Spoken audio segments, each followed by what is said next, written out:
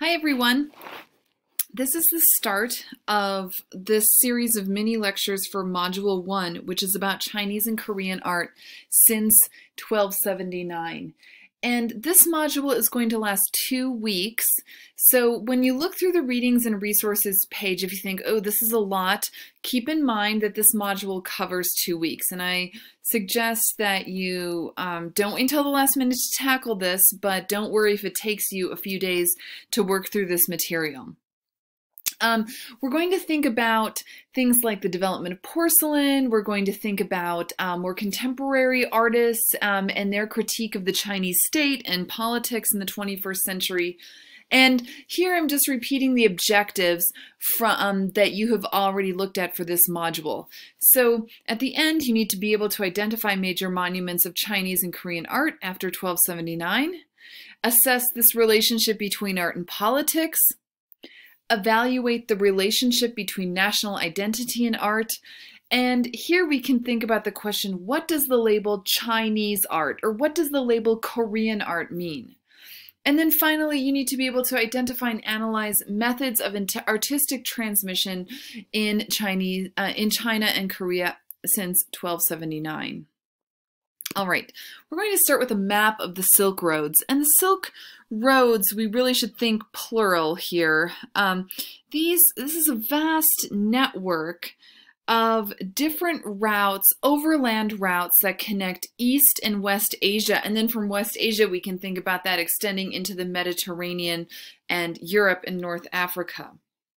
The Silk Roads have a long history. They begin under the Han Dynasty in the 2nd century BCE, and merchants traveled along it, bringing goods in both directions, and also their own belief systems as well, things like Buddhism and their ideas about visual culture, architecture. The Silk Routes are really important when we think about the art and architecture of East Asia. What we're looking at here is the first dynasty in China that we're going to consider in this time period, the Yuan dynasty. And what happens, we see a big shift in 1279. Mongol tribes invade northern China from Central Asia under the Genghis Khan. You've probably heard of Genghis Khan before. And what happens is we see generations of Mongol invasions, and in 1279, Genghis's grandson Kublai Khan expands the Mongolian Empire and declares himself emperor of China as well. Now, again, to make another kind of global connection here, Marco Polo spent 17 years in the court of Kublai Khan, and he writes in his own work about the intellectual and artistic endeavors of the court. The new Yuan dynasty, they established their capital in what is now Beijing in northern China. And they were, this is a new kind of invading force here. And so all the kind of Chinese cultural elite, they are, there's a lot of tension here with the political court, with the new, with these new foreign rulers. And we're going to talk about this kind of tension and how different artists and intellectuals express their displeasure with their government. We're going to focus on the literati. And the literati are an educated, a group of educated artists and writers who worked at the court for centuries in China. Even the emperor himself participated in calligraphy, poetry, and painting.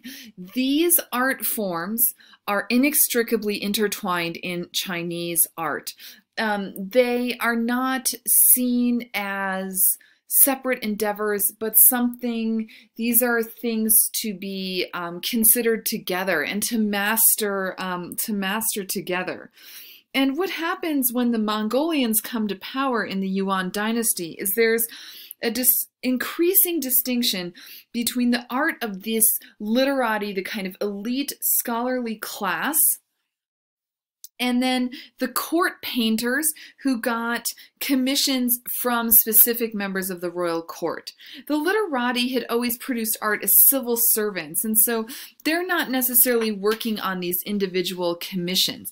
But of course, the literati were no longer, they were kind of forced out of the Yuan dynasty government, and often they left, retreated from society in general and kind of expressed their disgruntled feelings in their art. And that's what we're going to look at here in a second. But I want to bring up another important concept for us, and that's du hua, or to read a painting.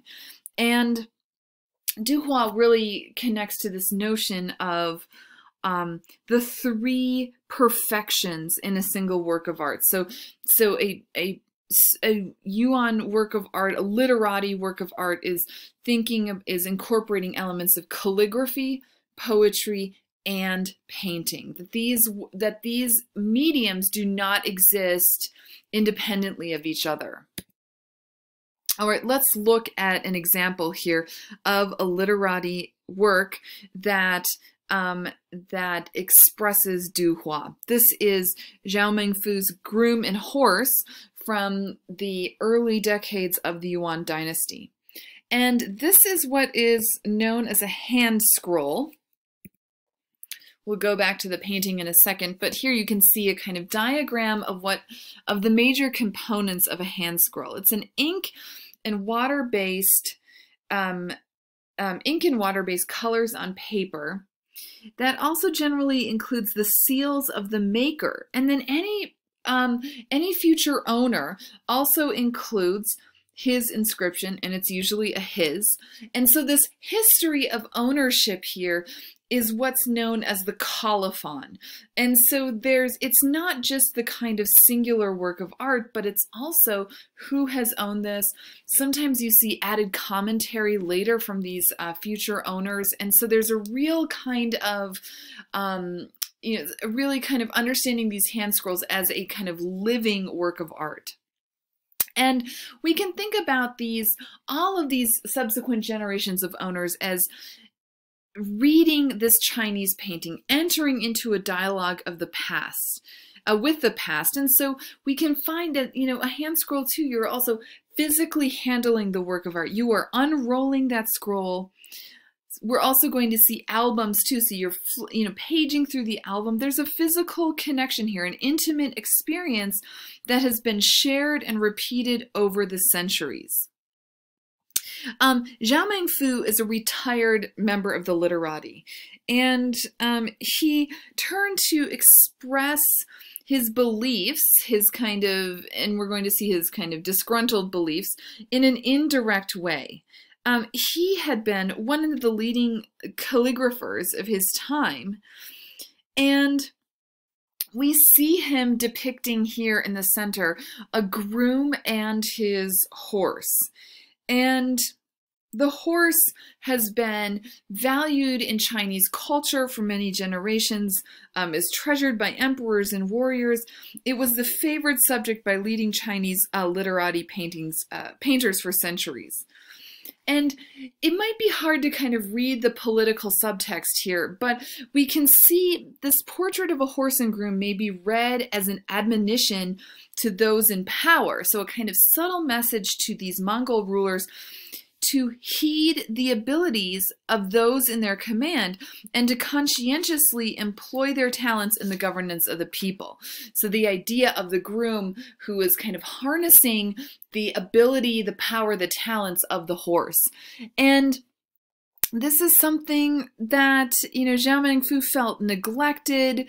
He felt like his scholarly talents were being overlooked by these new rulers. We also see here another work by Zhao Mengfu, Twin Pines Level Distance. And this is, again, another hand scroll. We can see it completely unfurled here. So you can see these red stamps here, though that makes up the colophon, so the history of ownership. We can see part of the inscription here, but then we also have the landscape with a bit of poetry done in traditional calligraphy. And This builds on the tradition of Northern Sung Dynasty landscape painting. Think about Fan Quan's travelers amongst the mountains and streams from the 11th century. And I know in your small group discussions you're going to talk about your prior knowledge of Chinese art. I hope you talk about the importance of landscape painting and how landscape painting has had a history that connects to Taoism, D-A-O-I-S-M.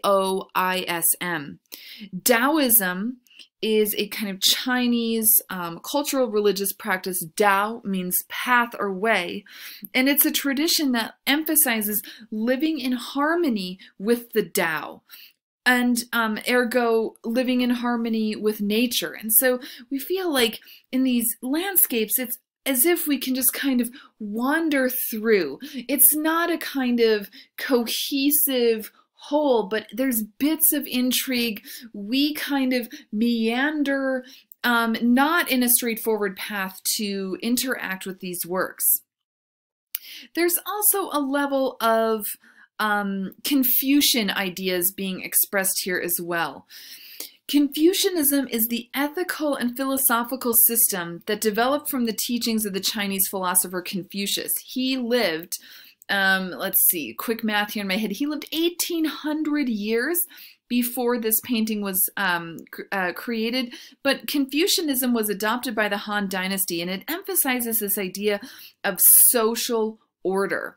And so we often see this kind of back and forth between the meandering, the Tao, the Taoist philosophy here, but then also finding the kind of order underneath that represents Confucianism.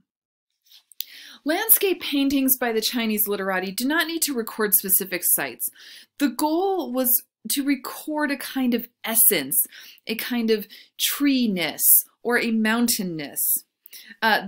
Here we can think about the quote, "Nature is vast and deep, high intelligence is infinite and eternal." Okay, I see I'm kind of bumping up, I'm kind of getting close to here, ending here this first of several mini lectures, but I want to point out a few more key elements here of the form, that if we look at the if we look at the rocks and the trees, we can see this characteristic calligraphic brushwork that gives us this sense of life energy. And the colophon here, this inscription on the left, also expresses the artist's views on painting. This is Zhao Mengfu's own words, and he talks about how he studied calligraphy and landscape painting, and he mentions a few artists, past Chinese artists who really influenced him. Some of the Tang Dynasty masters such as Wang Wei, but then he also mentions the Northern Sung painter Fan Quan, Dong Yuan, and so he is situating himself in this kind of lineage of the great Chinese landscape painters. The pine tree is also significant here, because think about pine trees. They don't lose their leaves. They remain green through the winter. They're a symbol of survival. And here I think we can read a little bit into this notion of survival, that Zhao, he has endured insults from the government. He withdraws from government service because he feels like his talents aren't being used. And so I think there's a bit of kind of identifying with the pine, this feeling of persevering, and this idea that the pine signifies the moral character of a virtuous man.